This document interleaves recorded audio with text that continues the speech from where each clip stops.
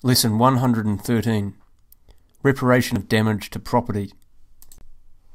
Are we obliged to repair damage unjustly done to the property of others? We are obliged to repair damage unjustly done to the property of others, or to pay the amount of the damage, as far as we are able. When a man is burning over a field or a vineyard, if he lets the fire spread so that it burns in another's field, he must make restitution with the best produce of his own field or vineyard. If we have unknowingly, by purchase or gift, obtained possession of stolen property, we are bound to restore it to the rightful owner as soon as we learn the truth. We are just possessors only as long as we do not know the goods were stolen. As soon as we become aware of that fact, we must give up the property.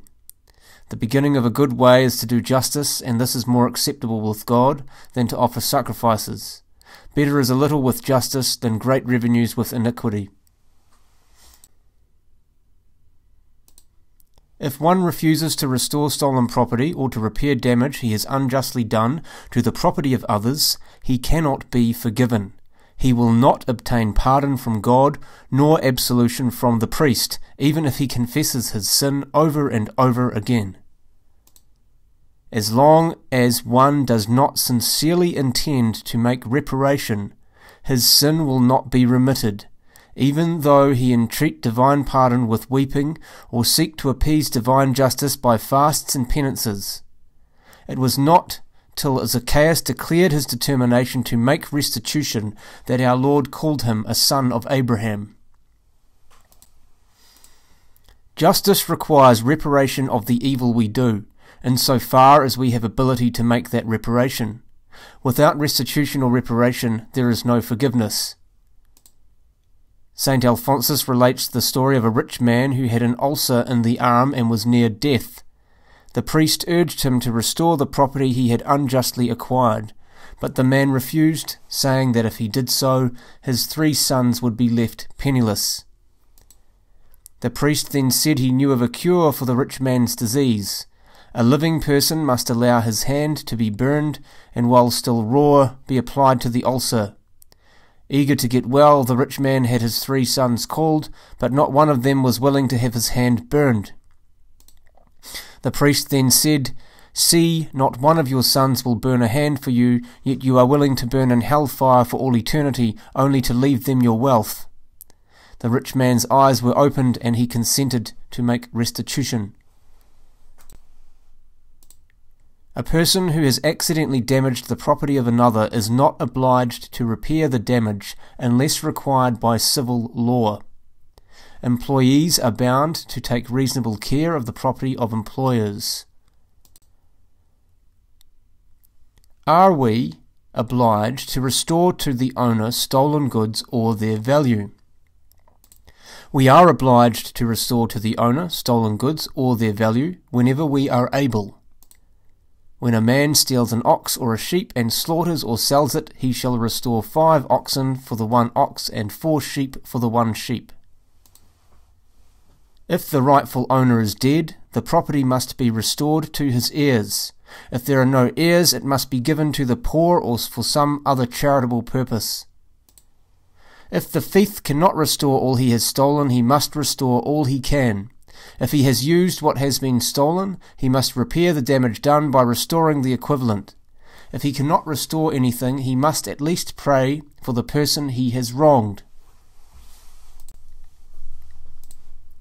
If poverty or some other circumstance prevent the thief from making restitution immediately, he must resolve to do so as soon as possible, and must make an effort to fulfill his resolution. Restitution may be made secretly without letting the owner know that restitution is being made. For instance, a money order may be sent with a fictitious name, or the priest, who is pledged to secrecy, may be entrusted with the property to be restored.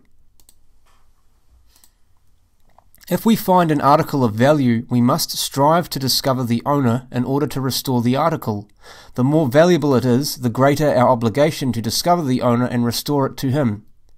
If, after all our earnest efforts, we fail to find the rightful owner, we may keep the article. A mason, engaged in repairing the stone wall of a building, found a metal box hidden in a cavity in the wall. He broke open the box and found that it contained jewels of all descriptions. He at once concealed the box and took it home without telling anyone what he had found. A few days afterwards, wishing to realize some money on the jewels, he took out several from a box and offered them to a jeweller for sale. The jeweller immediately had him arrested. The jewels he had offered were recognized as having belonged to a rich merchant who had been robbed and murdered a month before.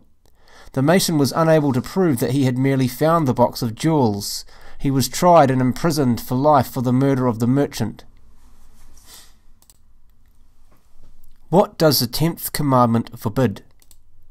The 10th commandment forbids all desire to take or to keep unjustly what belongs to others, and also forbids envy at their success. We are permitted to desire the property of others only when we propose to obtain it by legitimate means, such as by purchase or exchange. For covetousness is the root of all evils, and some, in their eagerness to get rich, have strayed from the faith and have involved themselves in many troubles. Among those guilty of violating the 10th commandment are those who desire or resolve to steal or cause loss to others, even if the resolution is not carried out, children who wish for the death of their parents in order to obtain their property, those who wish for war, epidemics, storms, fire, legal trouble, social outbreaks, or other calamities in order to profit from the resulting high prices of their products, and those who deny the right of private property, such as communists. Communism is an extreme form of socialism, a form of politico-economic system in which ownership of all property is vested in civil society, which then would control both production and distribution. It has repeatedly been condemned in papal encyclicals, notably those of Leo XIII, Pius XI, and Pius XII.